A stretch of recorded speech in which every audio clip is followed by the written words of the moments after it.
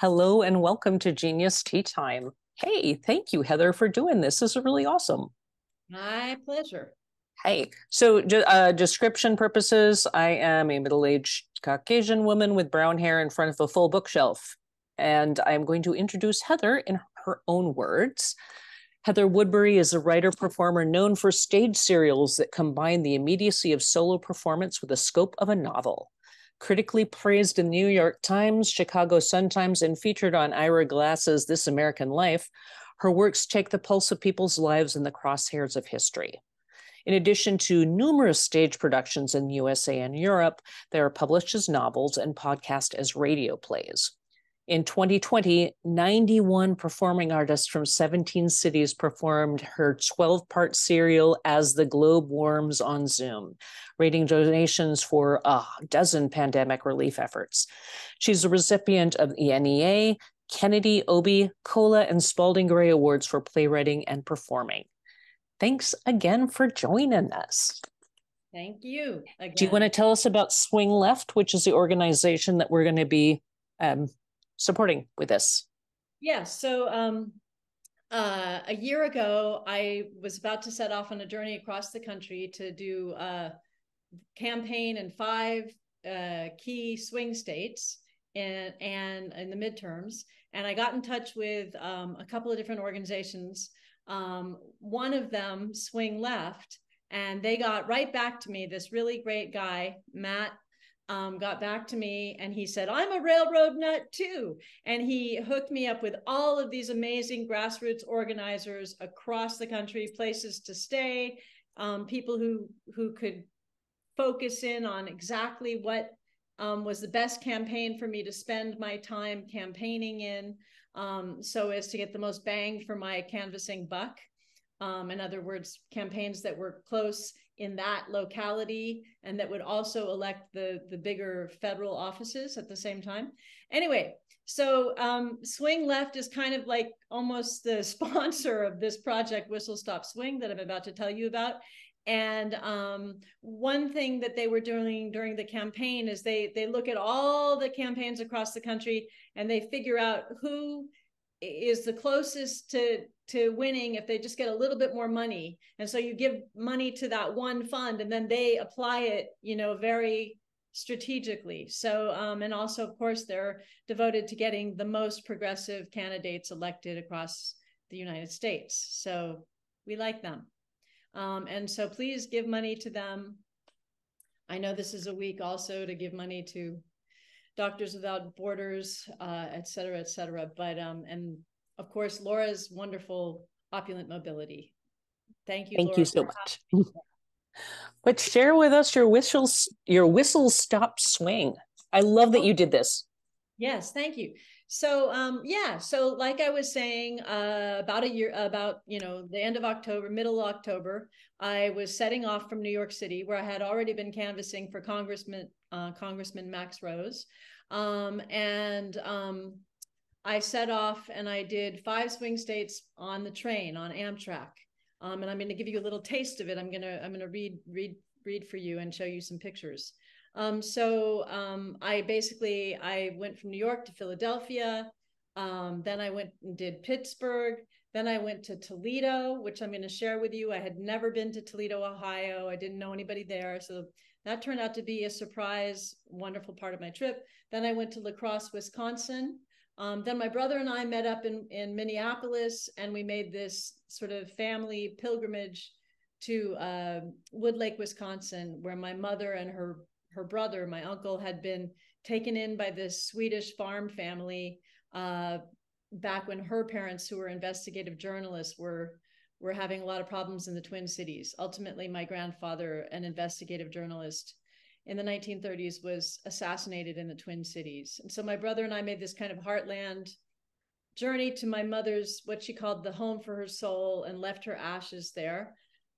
In the lake, some of her ashes. And then I continued on to Texas, and then I ended in Arizona right before and on election day, and then I came back to LA. So without further ado, I'm gonna just read you part of the travelogue. So the travelogue was called Whistle Stop Swing. It's on Substack. on my Substack, Heather Woodbury's Periodic Fable, and you can find it there. And there's also audio interviews that I recorded with people and photographs. Let me just share the screen with you so that you can see some of these pictures. Okay. Whistle.Stop.Swing, October 25th, dispatch number 5. A tale of 2 Toledos. Actually, maybe 4 Toledos, but I'm a sucker for alliteration. So, seedy, scenic, central, and suburban. Day 1, Toledo arrival, Tuesday, 5:35 a.m. Oh, you want the city bus, says the Amtrak agent behind the plexiglass. She is affable, round-cheeked, brown-haired. You need to walk up the hill, and it's around the Circle K gas station, just up around there. The night train from Pittsburgh, barreling its way to Chicago, deposits me and a handful of others, a Dayton housewife, some Amish folk, other plain type people of assorted ethnicities, in a small, valiantly Art Deco train station. Curving vinyl benches worn at the seams, displays of model trains, nostalgia photos of the railroad's glory days, and a handwritten sign that reads, "Defend train service." All the others go off in cars or board an Amtrak bus to carry them to points more obscure. For some reason, I do not want an Uber. It feels creepy. And so I trudge up to scope out and then pull my bags back down to the station a couple of times. I chicken out on walking to the bus stop because although there are some perfectly respectable, humble houses off of this deserted paved circle of MLK Jr. Plaza, there's also this stretch of warehouses and a vine-bordered sidewalk that looks murky. It's still dark out, mind you. So I pull myself up the hill, and the third time out, I summon my nerve and I hit that stretch. And it turns out not so bad. There's actually a big house and lawn and kids' toys, cars right beyond the overgrown vines. I make it to the Circle K convenience store and gas station at the convergence of 2 industrial boulevards. I wait in a gritty, not cold wind and notice 2 white men, possibly a father and son, who sit heads down by the store's entrance. Latino immigrants in pickups whiz by on their way to work. On the bus are more blue-collar people on their way to work, plus a couple of white street people. It costs $1.50, and the bearded, pasty-faced bus driver takes his time before he helps me get my uncooperative dollar bill in the feeder. Oh, yeah, I seem to be having problems. Straighten it out. I don't know. Oh, God, we're holding up the whole bus here. Oh, thank you. Scenic. 4 stops later, I am in the built-up downtown. I find a brightly lit place called City Egg, which borders a new medical complex located on a terraced waterfront promenade on the Maumee River. City Egg offers decent coffee, avocado toast, and a blessedly pristine restroom. After all night on the train, I avail myself. The Egg is operated by a lone young woman, calm, methodical, brown hair pulled back, a soft moon face without makeup. When I tell her it's my first time in Toledo, she and a sweet middle-aged early morning regular sporting a cheerful shade of lipstick both welcome me. Seems to me that there's nothing to do here, but I'm sure if you're from somewhere else, says the counterwoman. The river is pretty, I say, because the sun has now come up and I can catch a glimpse. This counterwoman gives me a shy smile, the counterwoman gives me a sly smile. The lady customer grins kindly. Have a nice vacation here, she says. I walk to the river.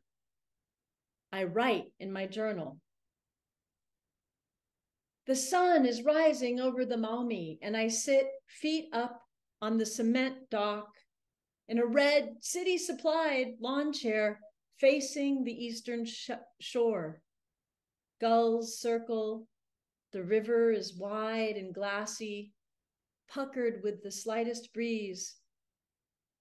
It is another warm day here on the lip of the Midwest.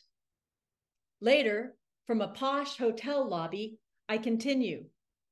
Gorgeous early morning on the water with swans aswim. I saw an old multi-arched bridge designed for admitting vessels and yellow leaves falling sideways to the riverbank.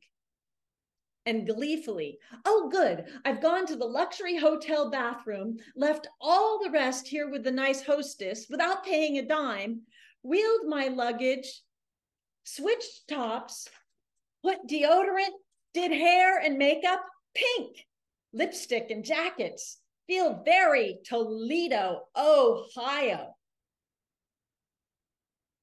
I then reported to the Tim Ryan office down the street for canvassing duty. A tale of two, make that four, Toledo's continued. So we had seedy and scenic, now we've got central. Field organizer M, long black hair with dynamite bangs, drives me to my turf in central Toledo. I'll knock 40 doors on my own, and then she'll come back and pick me up. The campaign I'm supporting is called Workers First, and M fills me in on the day's mission as she navigates the freeway.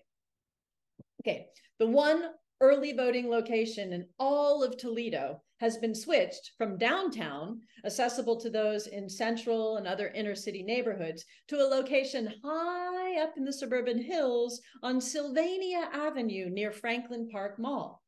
I was to tell people to get out there and bank their vote early if they possibly could make it out there. Another obstacle to clear was that the mail-in ballots, which many elderly people had been getting sent back for not having enough postage. So make sure to tell them to put 2 stamps on it, $1's worth, one old woman voter would inform me, and to mail it right away. And better yet, just persuade them to go vote in person, just to be sure. This led to the third impediment to be aware of. Polling locations had been switched so that the place people have been used to voting for years is no longer the place. Make sure to check that their polling place is on the app and tell them, check it on the app, M told me. M is a student at UT, that means University of Toledo, and advocates strongly for people her age staying in Ohio and in Toledo. That's why she's involved in this Workers First campaign. She wants to make her region a place where people are doing well and desire to remain. I ask about the main industries of Toledo, having gleaned from historic plaques down by the Maumee River that it was once a teeming port for travelers and the shipment of coal and farm goods. She tells me it is still farming. Corn, I ask? Yes, corn, she says. But soy? Oh, I say, right, soy. I think, right, soy-fed livestock. And the medical industry, she tells me, that's growing. I tell her I noted the big new ProMedica building on the waterfront. M drops me on Tecumseh Street, in the middle of the small grid of blocks that I will walk, with names such as Buckingham, Hamilton, Junction, and Nebraska, evoking a motley crew of associations. Old England, Founding Father, turn of the century infrastructure, and the Great Plains. But Tecumseh is something special. Shawnee leader, orator, warrior, who resisted the USA's land grab of his native Ohio. What the War of 1812 was really about, I've recently learned from combing around Ontario backcountry with my Canadian husband and getting their view of it. Wresting Indian-held lands protected by British treaty away from tribes allied with Canada. Tecumseh, with his pan-indigenous visioning brother, founded Prophetstown. That's prophet with a Prophet, not F. And from there, he sought to unify Indian nations into a single resistant confederacy.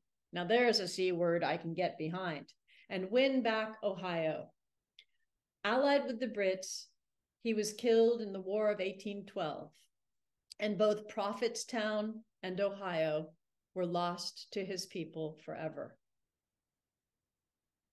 Tecumseh Street is poorly paved, with humps of cement creating cracks and potholes. Grass and weeds, brambles and trees of many varieties and colors grow freely along its sidewalk and in empty stretches of yard. The houses that line it are mainly humble, white, traditional clapboard or vinyl sided, often with a single front-facing gable under a reddish or green tar shingled roof and looking out over a porch. Almost everyone has a front and a back porch. The fronts are either enclosed with screens or plastic or glass panels, or open, classic front porches, or sometimes decks. Come on up and sit down here, a young 83-year-old man tells me. Lightly bearded, open button shirt with some sort of medical related gear hanging around his neck, skin like smooth, worn leather. Thank you, darling, I say. That sun was hitting you right in your eyes, he said. I know, I said. It's gotten hot. Yes, it has. You're hardly wearing a thing. True that. In walking to Tecumseh, I'd had to peel off both of my pink jacket layers, donned gleefully that morning in the posh downtown hotel's luxury restroom. And now I was down to my sleeveless, body-hugging blue top over jeans. And my prominent, sparkling crucifix necklace, the American Express gold card of my canvassing uniform. We sat in his comfortable, leaning back metal chairs and talked. He told me that he used to always volunteer at the polls, but that now he was done. He would, however, vote the Democratic slate that I handed off to him. All the crucial Ohio Supreme Court judges, state representatives for Ohio legislature, and Representative Marcy Kaptur, whose normally safe U.S. House seat was in play due to redrawn district lines. And of course, Tim Ryan for Senate. I imparted the information M had primed me with, and he pulled back his head and said, now, why would they do that about the early vote site relocation?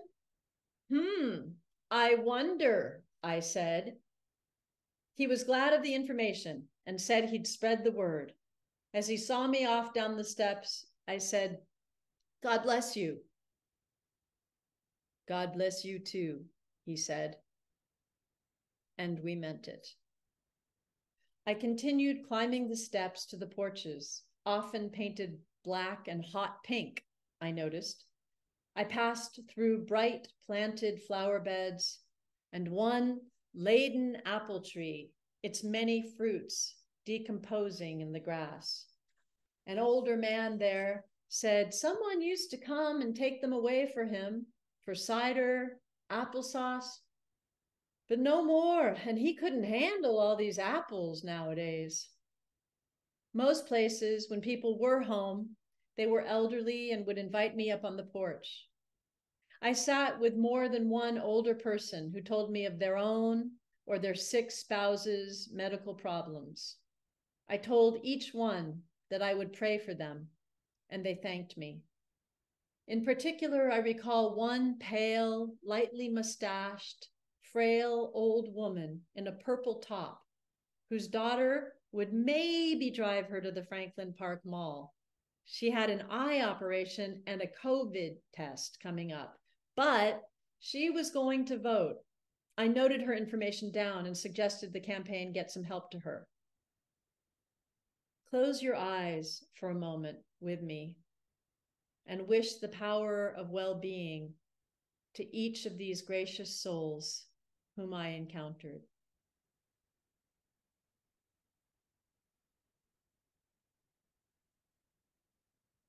Thank you.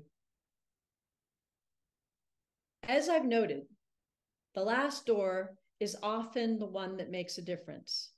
Nebraska, a more commercial and gritty avenue, was where I came upon my final porch of elderly people.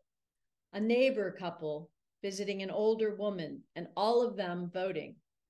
The wife of the couple had a beautiful to me face. Her skin was the color of onyx, and her eyes and look were from another era, like a farm woman. But this often seems the case in the Midwest. The USA has so many different people and regions. I am continually reminded whenever I take a cross-country trip such as this. She was an adamant constituent of Marcy Kaptur and talked about how well Marcy had represented them for many years. I asked them where the young person on my list might be. Let's call him Desmond. Oh, Desmond, he's right over there in the car.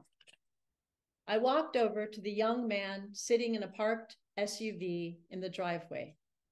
Good looking, leather coat, trimmed facial hair. He looked up from his phone and engaged me. I've been thinking. Oh, believe me, he said. I've been thinking and I've been reading. After we got done with his absurd argument that females should only be permitted one exemption from outlawed abortion, since males were not exempted from supporting children they'd not chosen to give birth to, we moved on to the economy. He said that all politicians were liars and did nothing to improve his community's lives. I rattled off all the material improvements to Toledo lives that the Inflation Reduction Act provides, and how 100% of Republicans had voted against it. The Inflation Reduction Act, he said, incredulous. Yeah, you like to read. Google it. Finally, I got pissed off. Not at him, but at the red states. I told him not voting was a vote for them to keep control of our lives. I'm a 16th generation American, I said. Probably he is too. And I know white people.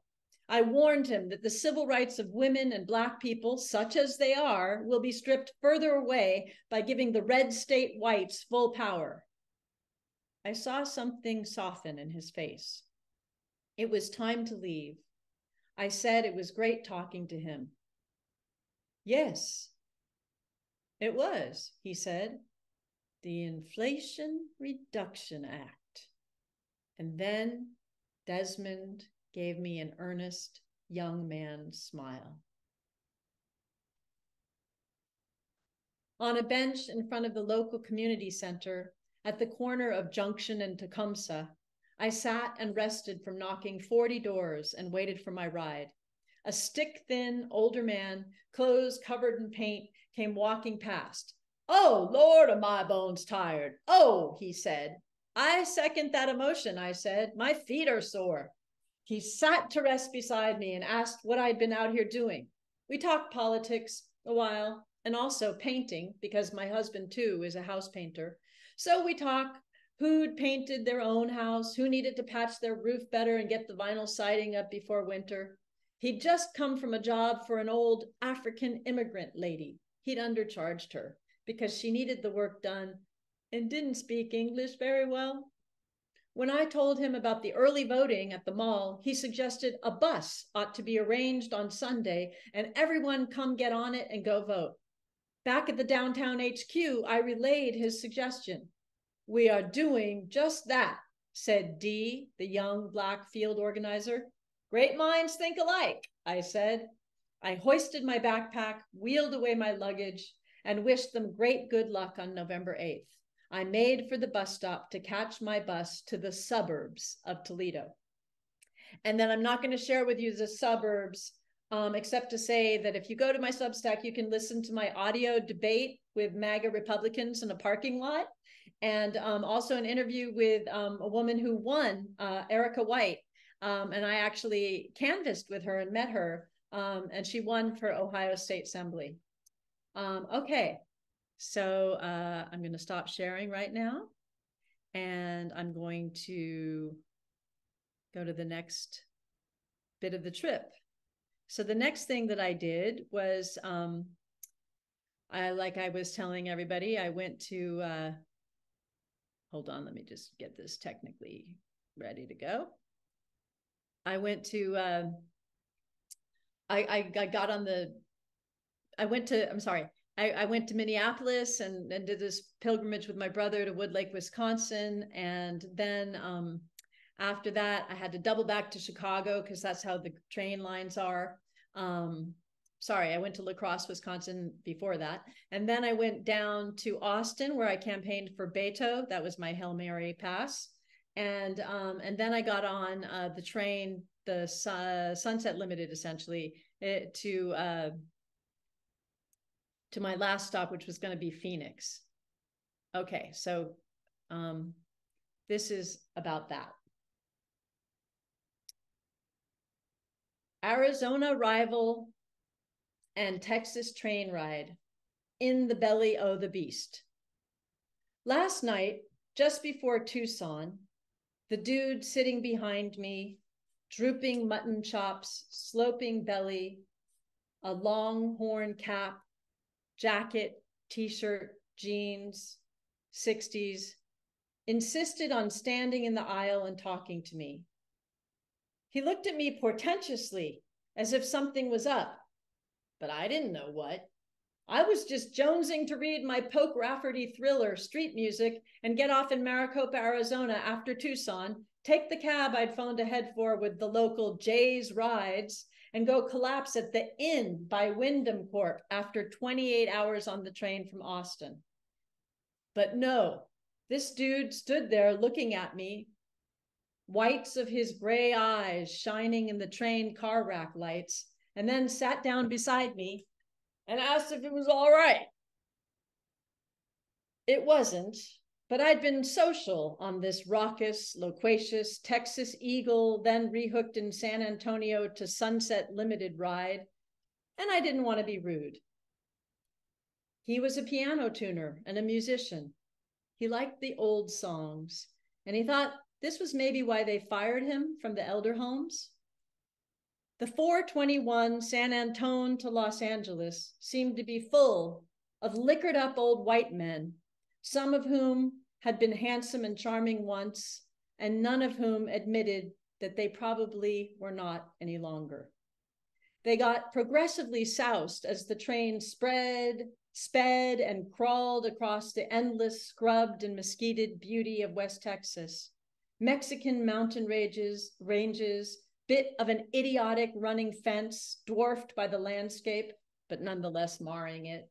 And then came the veritable enchantments of New Mexico, peaks and buttes, and a glory-bound caramel flan sunset over the indescribable flowing brows, noses, and elbows of rim rock, reflected as fire in temporary lakes formed by a high desert flash flood. Among the passengers was also a florid blonde MAGA lady with American flag insignia blouse, leading a loud card game and saying shit like, "This year they passed a law against dead people voting." There were Black men and women, young or old, keeping their cool, having a laugh. There was a handful of friends that I made, interesting, alive, adventuring people. And you can hear snippets of conversations that I recorded in the cafe car. And there was a smattering of Euros and Kiwis, witnessing it all and sometimes offering comment. An older New Zealand gentleman wearing a t-shirt that featured botanical illustrations came up and thanked me for a loud conversation I'd had on the observation deck with a kind elderly Austinite about child separation policy. It's early Nazi behavior, taking children away from their parents. That's early Nazi behavior. Oh, I didn't know. Of course, mutton chops bound for Tucson turned out to believe that Fauci was a criminal who should be executed, refused to acknowledge that way over 1 million Americans had died from COVID. And our conversation ended with me saying, "Well, I'll pray for you. I'll pray that what you say is true, because then all of the doctors and nurses would not be dead, but they are, and believing won't bring them back to life. God bless. And him saying, from behind me where he'd returned to his own seat, they're destroying this country. Rand Paul knows a lot. And me saying, God bless. I'll pray for you to have compassion and be enlightened. God bless. And him muttering, the road to hell is paved with good intentions. And me thinking, really? What good intentions are those? I haven't seen any on the road to hell. You and your Antichrist are taking us all down. As I write this, in the La Quinta by Wyndham lobby, they are broadcasting Fox on a widescreen TV. Note to self, tell Jay, who I met in Pittsburgh, to add corporations who publicly air Fox to her Stop Fox Disinfo protest org activities. Yes, we are in Beast Belly, Arizona, as my cousin in Austin coined it when he dropped me off at the train station 2 nights ago. It is the day before the election. I have slept and drank hotel coffee, witnessed grackles strutting cutely past sculpted balls of bush in the gravel and mesquite parking lot. I've met Jay, nice-looking black man, 50s, from Detroit, my driver, who came to visit and then moved here to be with his grown son. I've smelled the manure on the desert night wind, which Jay explained was from the nearby dairy farm. And soon I'll go volunteer for the embattled congressional member, Tom O'Halloran. Jay will drive me. All right, and then the last one is actually election night, the very last canvas that I did in Arizona.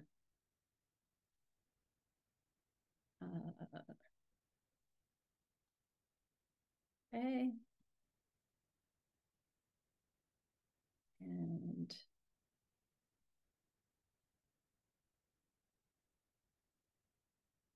okay. Sundown at Indian School Road Apartments. Last get out the vote, last ride.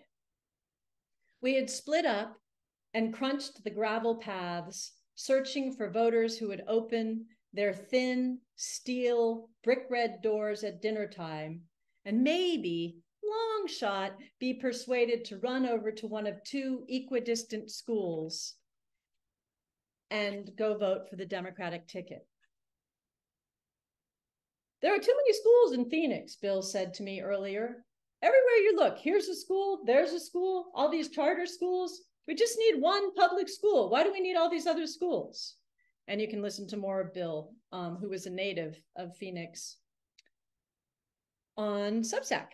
Mostly we saw children playing, clusters of Black kids near one building, clusters of Latino kids around another, and we saw parents getting home, leading kids by the hand, Black, Latino, and a smattering of whites, all working class.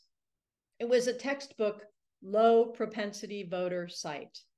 There were some faintly promising conversations with Spanish-speaking moms and abuelas, brothers and dads about registered citizen family members who might make it home from work in time to vote. And there were 2 young men who gave me hope. Neither were registered. The first I found sitting in the dark back of the building. He had a brother, Cesar, who was registered and whom he expected home momentarily. I asked him why he himself wasn't registered, and he said he didn't know much about politics. I told him about Ruben Gallego, what a good representative he was, and how Adrian Fontes would protect their rights to vote and be counted. He didn't know that he could not just vote online, but he was enthusiastic. I explained how he could register and how voting worked. Next time, I said, crossing the gravel towards the front of the buildings. Yeah, I will, he said. Yeah, add your voice to the mix. No reason you shouldn't be part of it. He agreed, laughing. The other young man came hopping out of the shadows, eyes a little too wide, and turned out to be a cable news addict like myself. He, too, had not understood that he could not simply vote online. But boy, was he into politics. Trump, he said, when are they going to indict that guy? Are they going to? Huh? Just because he's a rich man, they will let him get away. And other people are poor and they get charged. So when are they going to charge him? Are they going to let him run for president again? They're going to let him be president? I agreed that the situation was outrageous. And I told him that someone as into the news as he was really should not skip another election. Oh, I'm into the news, he said. I watch it all. Fox, CNN, MSNBC. And then he mentioned a local affiliate and their report of a murder on Camelback Road, which is a local road. They dismembered the body, he said, his eyes shining and widening. They found the decapitated head separate from the other parts. I told my mom, look. I began to wonder if he'd been the culprit. But I dismissed this far-fetched notion and encouraged him, too, to add his voice to the mix and vote next time. That's when I met Mom in flip-flops. It turned out her standard, yeah, I'm registered, but I don't think I'll vote because I'm not into politics response had to do with being conflicted.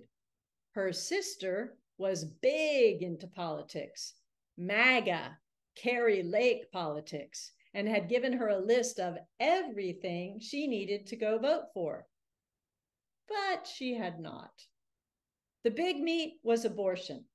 Her dad, too, said that abortion needed to be outlawed. Yeah, I know it's important. My sister keeps telling me politics is important.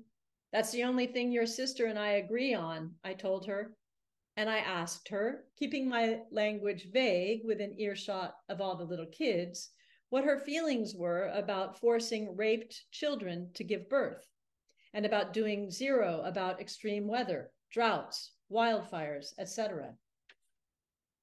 And also Phoenix is running out of water, so they're pretty aware of that stuff. I fingered my crucifix necklace and asked how a person of faith could balance the Pope's teachings about climate and poverty with his traditional Catholic view of abortion. She engaged me. She was not so sure she was for all of that outlawing. She'd not given it too much thought, but she took my point. Bill came and got me. The polls were closing in 10 minutes, and we'd been asked to go and check that the lines were honored up until the final minute. We said goodbye. Just think about it. Decide what you think, and then vote, I said. She nodded as the kids swarmed the snack buggy, taking turns to jump in the cab and sound the old-fashioned bulb horn. It was now officially nightfall. The full moon had risen. Bill would forego the big party in the hotel downtown and instead opt to drive me to a Denny's in North Phoenix, where I'd catch my Amtrak shuttle bus back to the Maricopa train station. He'd insist on buying me my cup of tea because I'd come out and volunteered in his town when friends and neighbors, in his opinion, had not done enough. We'd meet the high cheekboned, thick mustached James Dean if he were 70 and Latino former truck driver Leo at the bus stop, dark bomber jacket, lean body, jeans and belt from Bakersfield, and his housewife grandmother companion returning from Flagstaff.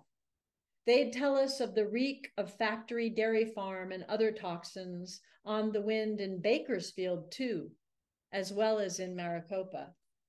Bill would keep checking the news and showing us the too close to call reports. He'd wait with us for the shuttle, even though it came 40 minutes late. And then with a hug and a hope we'll celebrate soon. Election, Phoenix Day, is over. I'm on a shuttle driven by an immigrant Latina woman, and my fellow passengers are a young Black woman from my hometown of Oakland, a Somali guy from Mom's town of Minneapolis, and the two Bakersfielders, represented shittily by Kevin McCarthy. In an hour, I'll board another Sunset Limited and complete my 3-week journey in Los Angeles. Last swing, last whistle, no more stops. I'm going to miss it. This beautiful country and all of its places and peoples.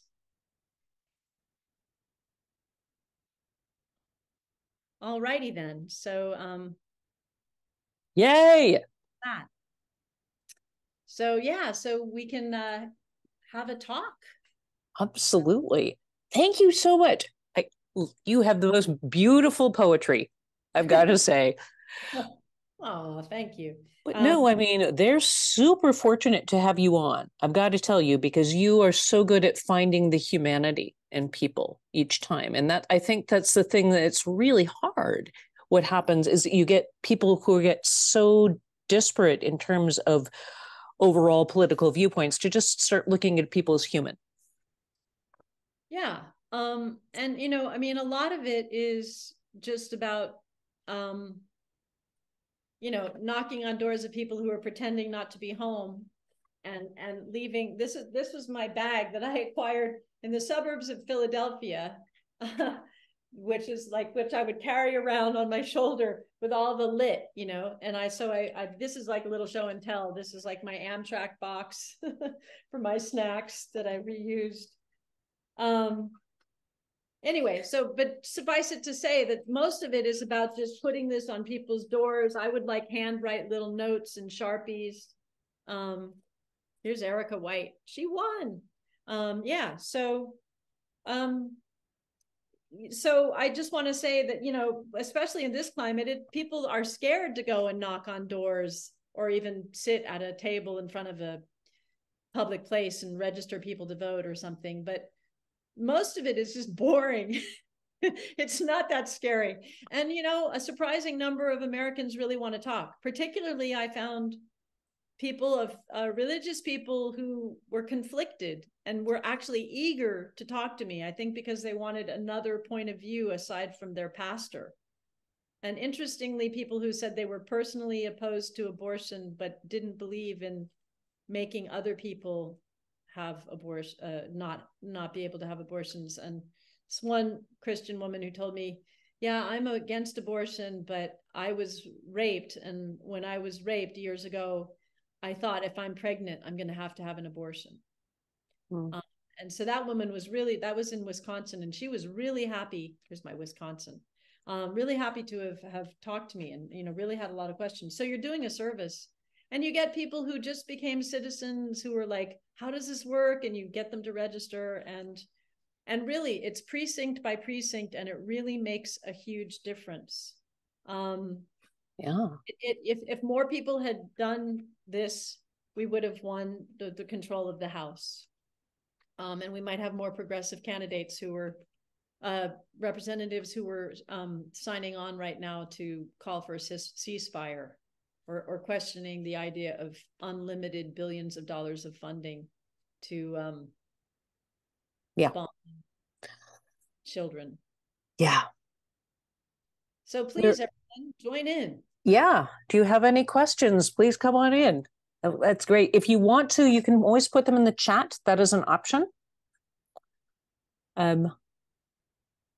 I don't know. I think that it's just such a wonderful human thing to do. And I think people really require that personal connection, because otherwise, you know, you're just seeing the whatever's on TV, or you're seeing, you know, what the people who are closest to you are saying, and you're not getting a lot of interaction.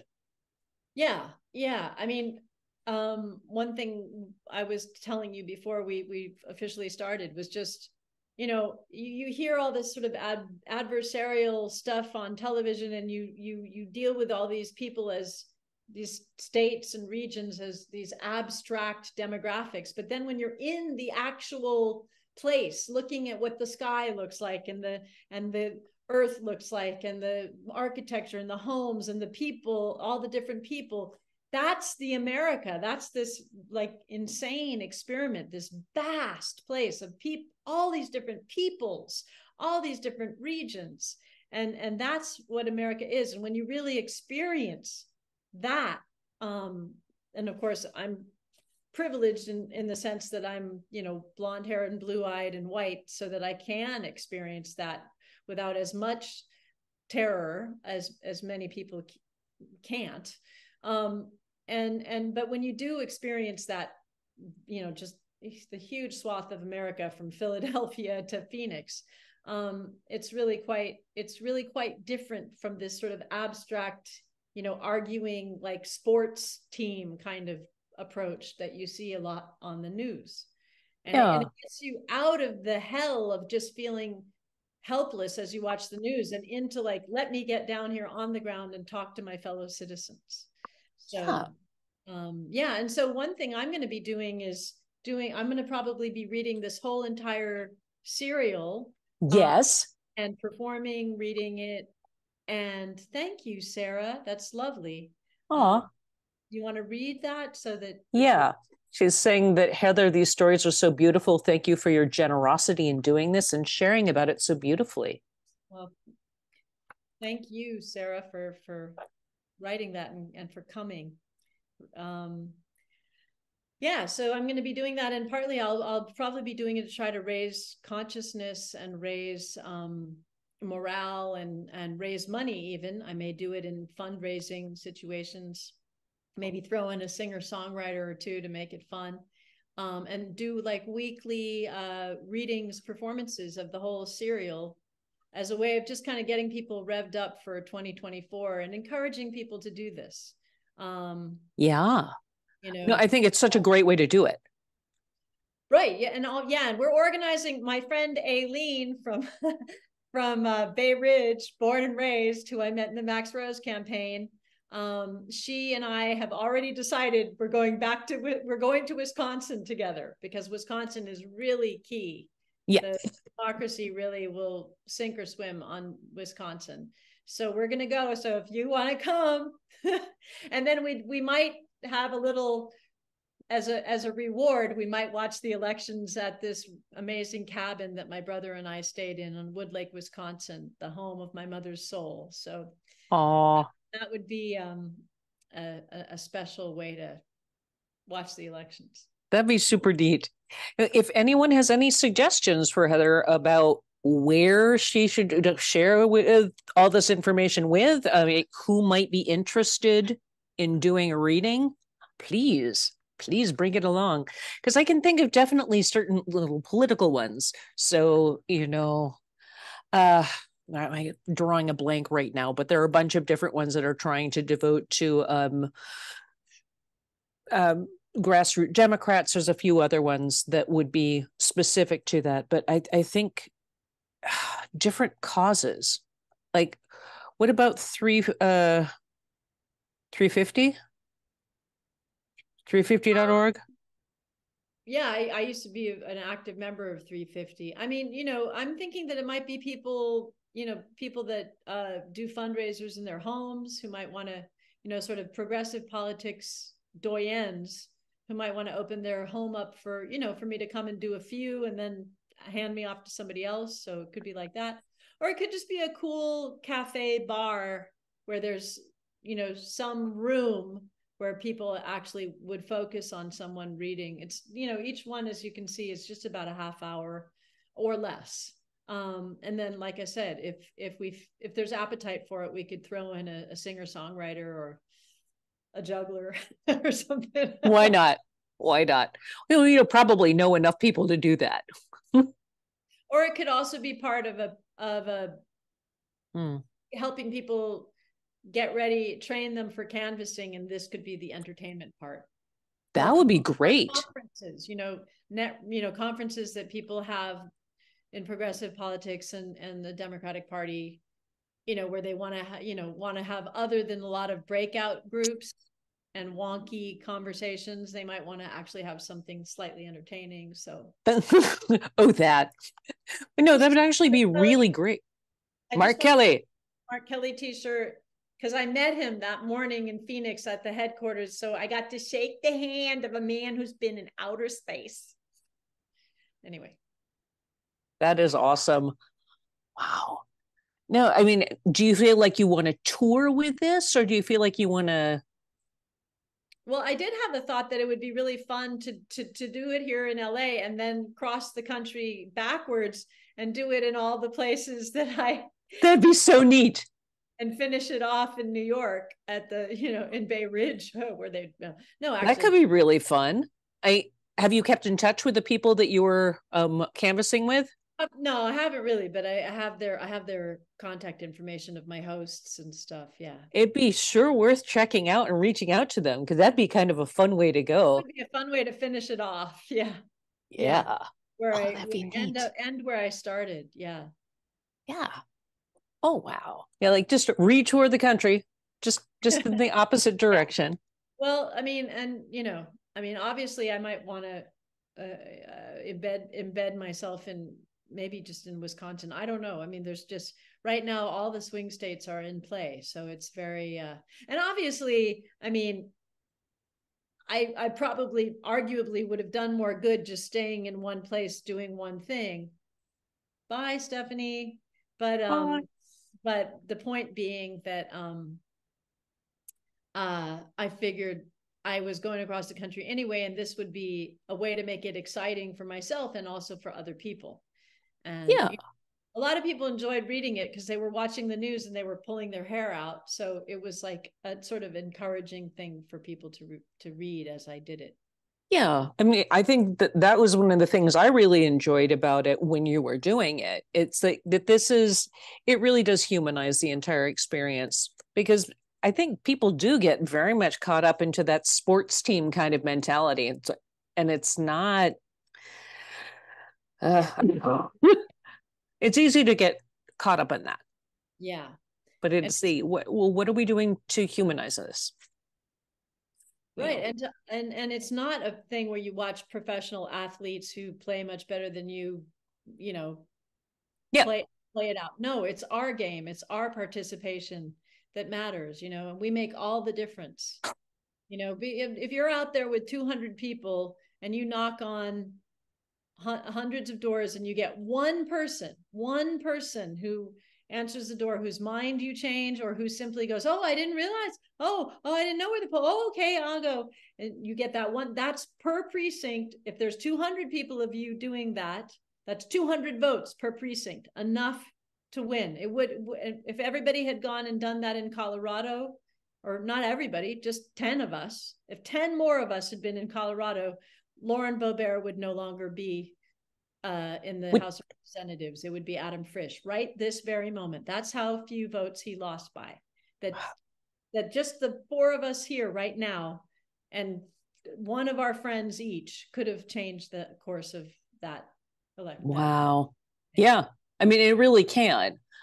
And I think it's interesting because I've been seeing that in upstate New York. A lot of people are like, oh, well, it didn't really matter. It's like, well, you think it doesn't matter. Think who's stepping in. Yeah. Yeah, actually. And yeah, right. And Long Island and New York. Yeah. New York basically lost us the House. If New York had been a blue wave, we would have held the House. Yeah. Well, and that sometimes people like to not be taken for granted. I think that's another thing that people don't necessarily recognize. Like they want to be acknowledged, like, okay, let's, come on in. It just means the difference between somebody turning up or not. Yeah. Wow. Absolutely. Absolutely. I felt like in Brooklyn, there were a lot of Arab and Muslim people that I talked to who were pretty darn pro-democratic, or young people who didn't know a lot. They were, the first person in their family to be American citizens. And they were very enthusiastic once I told them. And I was campaigning for Max Rose, who's Jewish and a war vet from Iraq. So, and I felt like that whole demographic of the, quite a number of tens of thousands, if not 100,000s of Arab and Muslim people who live in that area of Brooklyn, could have swung the election in favor of the Democrats. And that area did just elect a councilman who's Democratic. But now I feel like, who knows, because it's going to be really tricky. But I also think, again, if we start talking to as human beings and also start talking about this experience as human beings, like that's one of the conversations I've been having to have with a bunch of people. It was like, okay, let's look at this. What would it be like if your family was going through this on any of the sides, what would they make that immediate? Yes. Yeah. Instead. And sometimes then that's when we have better conversations. I love what Mimi just said, that you're incredibly brave to get on a train and actually circulate with all these unknown people, looking in the eyes of possible MAGA person and talking to him or her. That is guts. Bravo. Well, thank you. But, we really should do more of it. Yeah, I think it's super important. It's really not. I mean, we're all human beings, and I think in other situations in history when fascism was on the rise, there probably were people behaving more adversarially and, villainizing those on the wrong side of their ideology. And I think what it really takes is more to, like you just said, have human to human conversations. One of the things I would say is, I'm out here because when I was 12 years old, my best friend got pregnant because her uncle was raping her. And now my best friend, Mona, would have to be forced to give birth in 38 of our states. So I'm out here to fight for those children. If you think that's okay, if that's what you're for, then do nothing or vote for the other side. But if you don't think that's okay, then come out here. I mean, don't we need to defend those least among us who can't, who have so few rights to begin with, who are already being molested and raped and whatever's going on in their lives? I mean, we just can't force them to give birth. And that's what's going on legally. That's what's going on to half the population of the United States of America. We've had our basic civil rights taken away from us. And if that doesn't get us out of our seats, I don't know what will. Yeah. And that's actually super crucial to point out. I know we were talking about that before, that and the book banning. It's like, no, you can't. Forcing people to not learn what actually happens in history is not only a classic fascist move, but no, that is not acceptable. If you're needing to deny it that hard, first off, what is wrong with your viewpoint? But second off, that we need more and better education. Yes, we do. We need more and more inclusive education, not to deny more people. And that's, whatever else you believe in, that is super crucial. Okay. Basic body autonomy, basic knowledge. And then really basically, we need to pay teachers more. Yes. And Amy is saying, to add to what you're saying about abortion not being considered part of the pursuit of life and liberty, the states with the most egregious abortion laws have no services for people. Yeah. Very little public assistance in those states. Exactly. Exactly. No, exactly. There's a paucity of just basic medical care, and also the school teachers, to Laura's point, get paid, Bupkis. $20,000 a year. I mean, they get paid so very little. And, I think the average American can relate to that. I think what happens is people don't, there's no longer the local newspaper. When the so much of it first elected, I said, everybody should buy a subscription to the local paper of the person that they know who voted for the monster. And I think that would have done more if everybody reads their local news and they know, like, oh yeah, they're talking about how they're repaving the street in front of the school. Oh yeah, I saw how they were doing that. Oh, so they know that their local news is actually reporting their reality that they experience in their town. And then when the reporters tell them about, children being separated from their families, then they're more likely to believe that because they're invested in their own lives. And so what I think happens is that there's a lot of this, just the more flashy personality, just it turning into extreme wrestling. It's just a sport. But when you get right down to it and you ask people, oh, so are you against unions? So you don't think the UAW should have gotten a 25% raise? You think they should have just stayed, no raise, and then all the money should have gone to the car companies, right? Oh, really? So then why are you voting for the other side? Yeah, why are you voting for somebody who's going to deny you the right for a living wage? Biden, who stood in the picket line with them? Okay. You know, that kind of thing. You know, I mean, although right now I'm really, really angry at.